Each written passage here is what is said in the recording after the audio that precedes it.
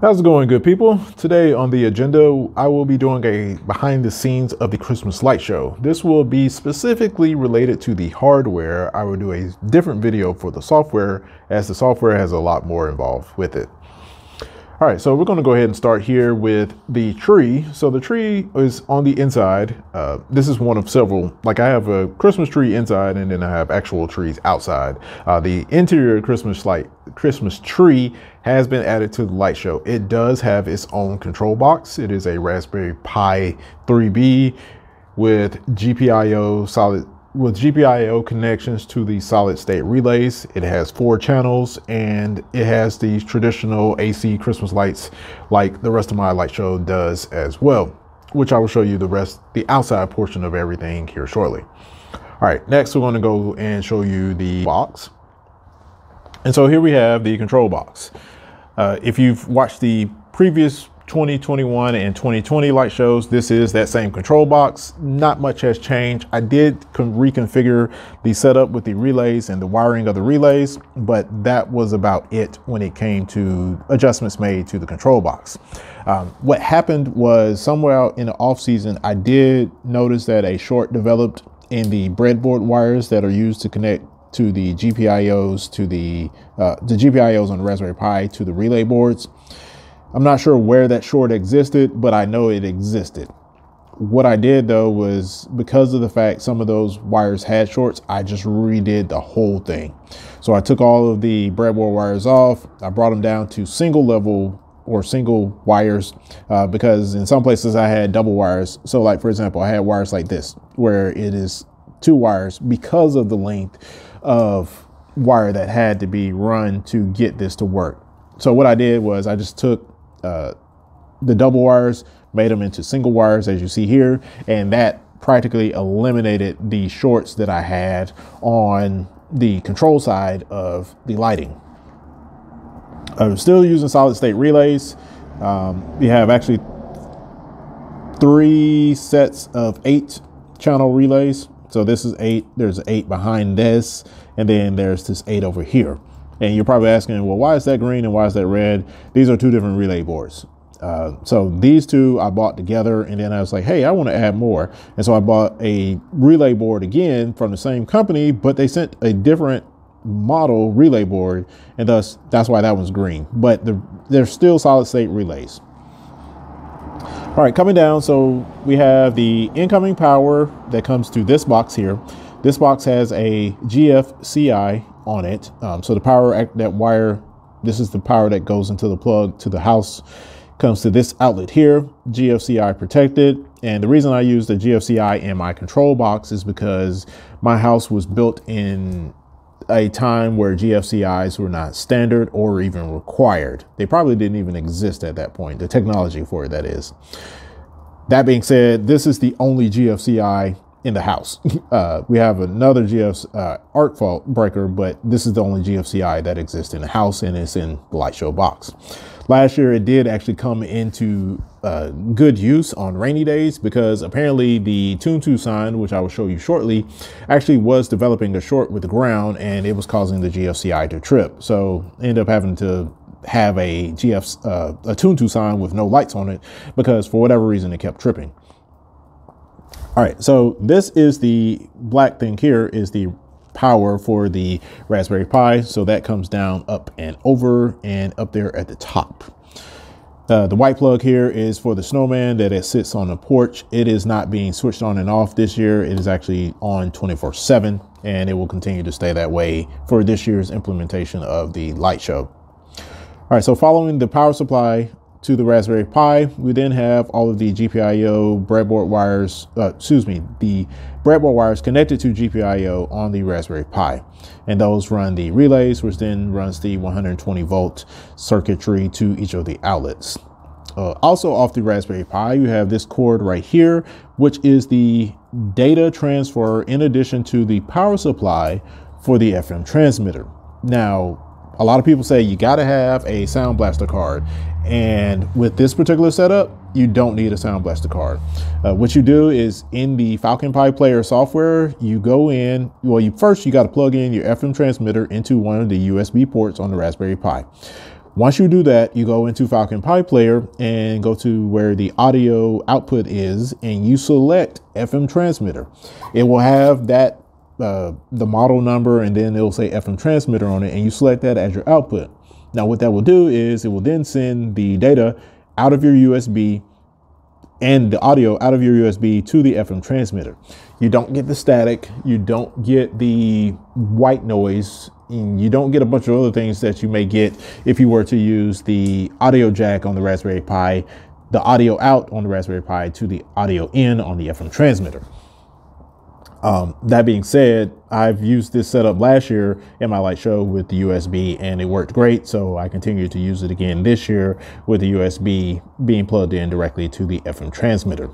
Now I did have and noticed that there was some interference, and I think that's because of the proximity of the control wires here next to the antenna, which is this blue wire here. So trying to get that more distant in here, and hopefully that'll stop. But that's something I just noticed. It's minor. You can still hear the audio perfectly fine. It just may have a little bit of white noise in it when that particular channel or channels turn on.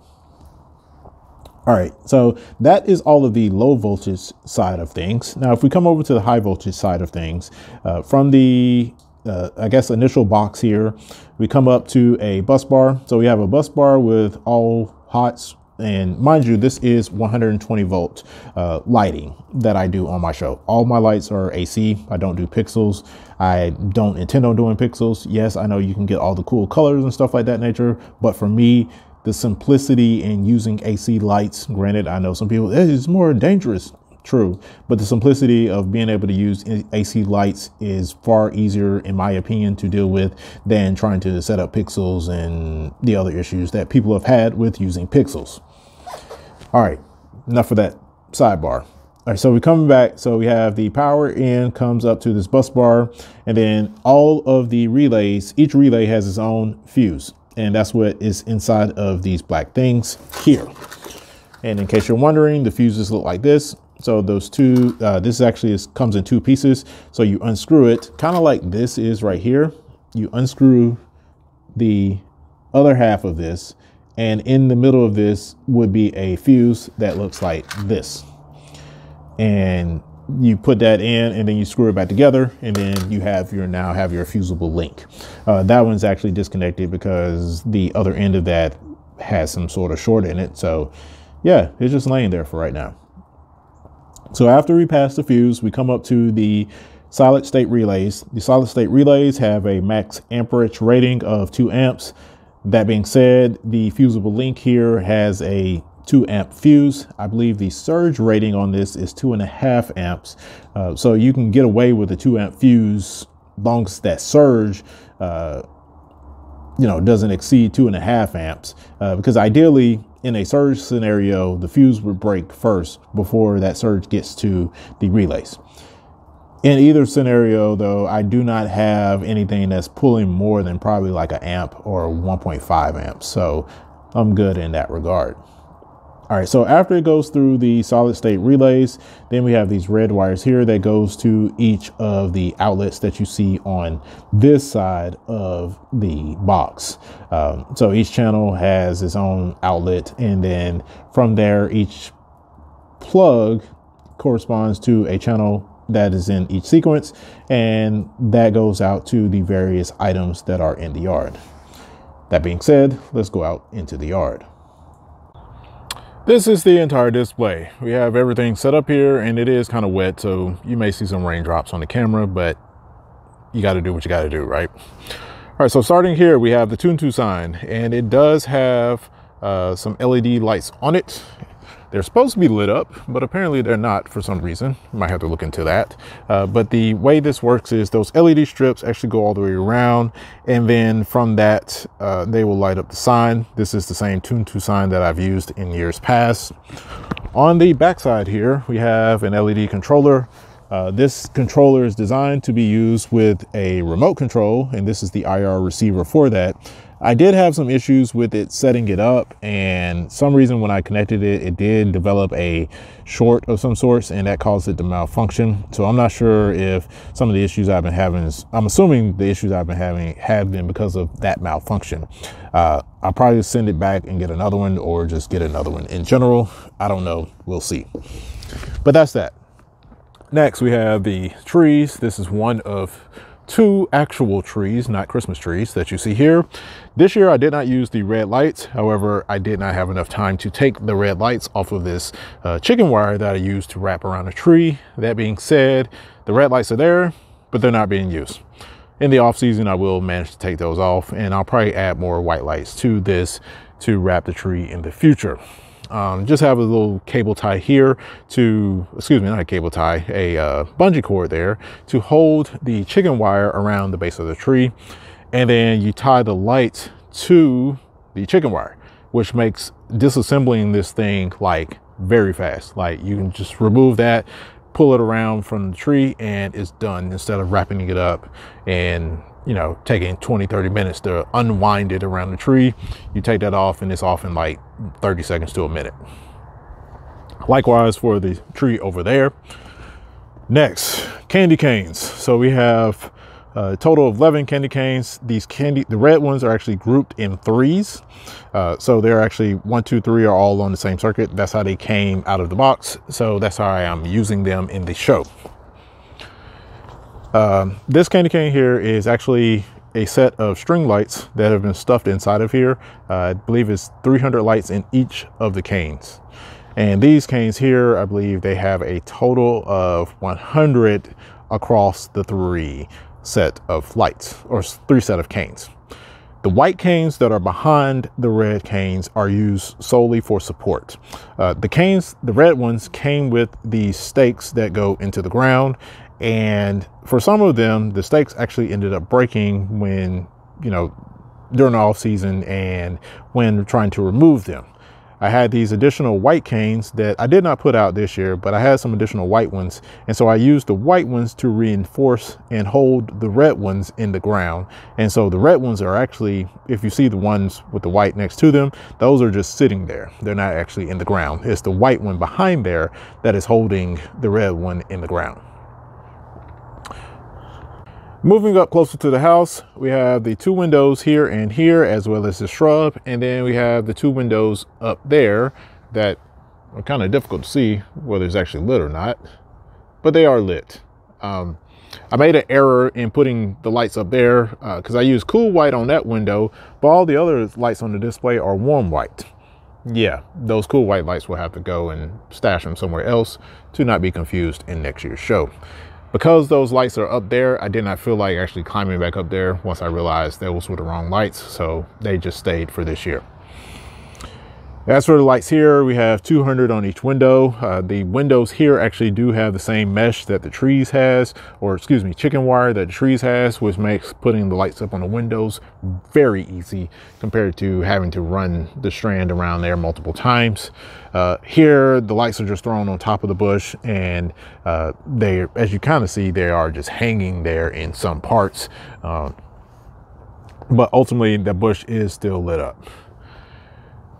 Over here we have the garage as well as the porch columns. They are set up with 200 lights each.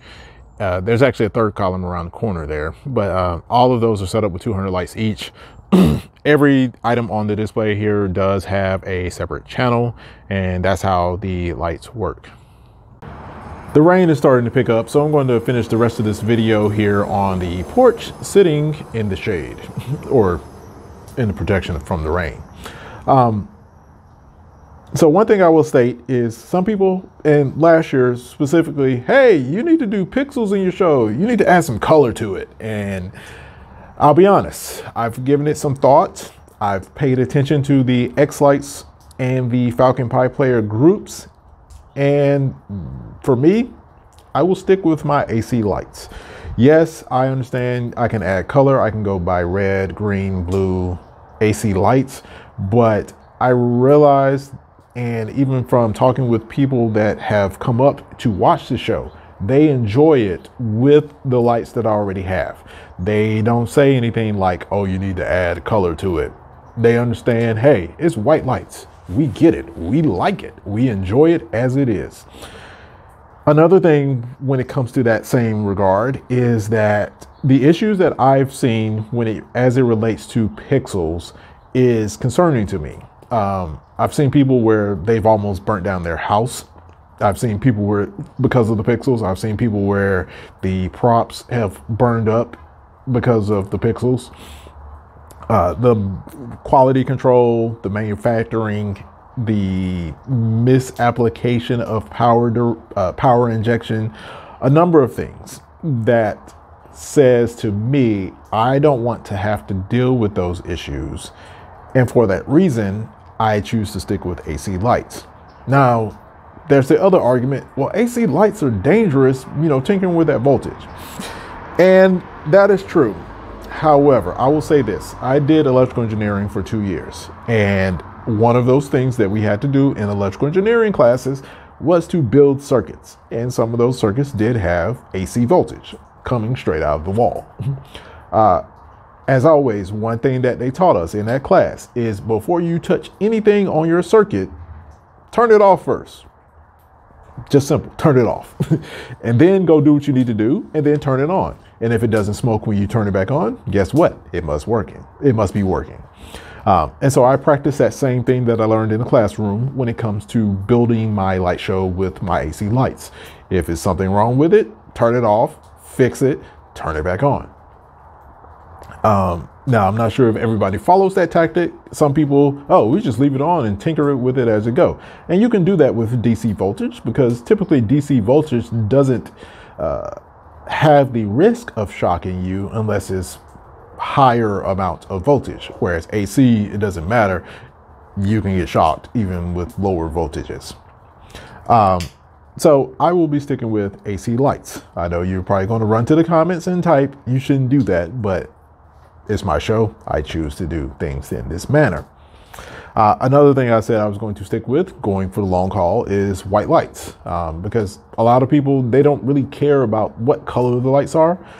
They just care more so about you got lights that are synchronized to music and we want to see the lights. Matter of fact, there are several neighbors that have come by several times during the year when the lights are up because of the fact they want to get out of the house and they want to see the lights. And I actually talked to two people here recently.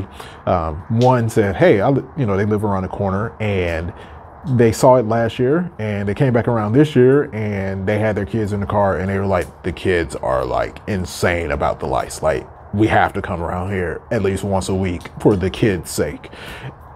And that is the reason that I choose to stick with doing the lights the way that I do them, because of the fact the people that enjoy them the most don't really care about the specifics of how they're done. Now, I've talked to them about, hey, this is what's required to do that. And they're like, that sounds like a lot. And it does. And it is.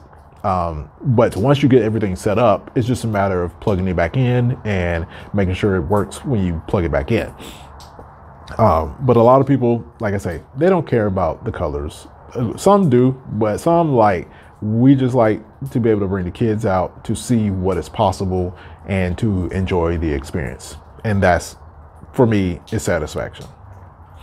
If you have any questions or comments regarding the hardware of the Christmas light show, drop those down below. I will create a separate video for the software because the software is a whole different topic.